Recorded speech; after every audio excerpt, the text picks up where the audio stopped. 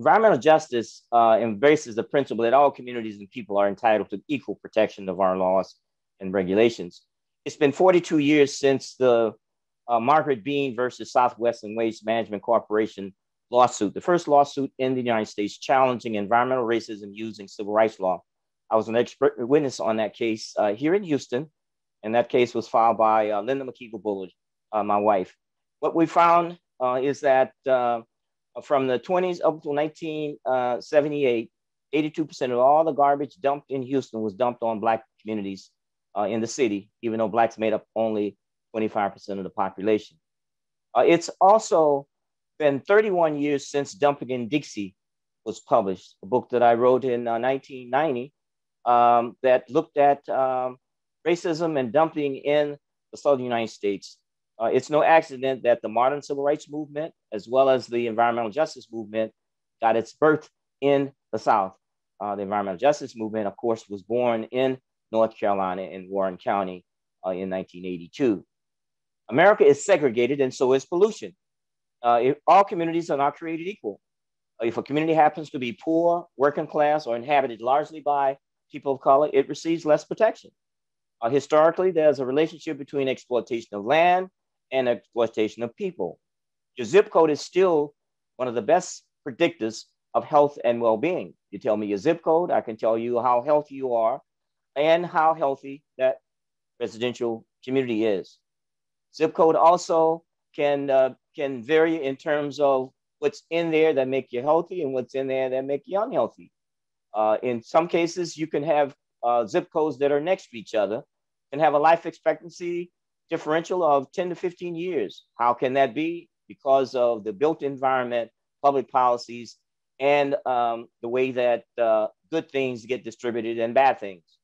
A recent study showed that 74% of people of color are segregated from nature. And we know the importance of nature and how nature is nurturing. Mother Nature don't make mistakes. So when we talk about who lives in nature-deprived area, as I said before, 3/4 of people of color in this country live in nature-deprived areas compared to 25% of whites. Racism can also segregate us from things that can be life-saving.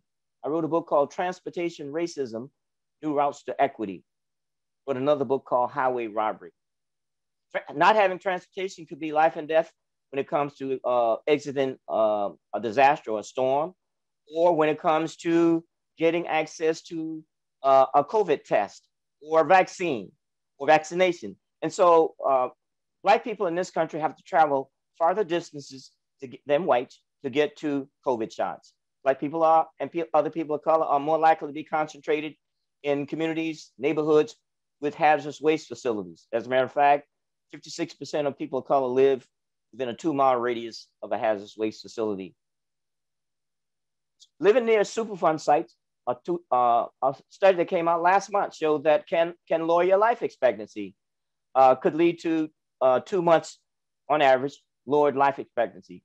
But because Superfund sites, these dangerous facilities, sites that have been abandoned and they need to get cleaned up, people of color are more likely to live around these facilities, which means that Superfund sites in disadvantaged communities and communities of color could cause up to 15 months loss in life expectancy.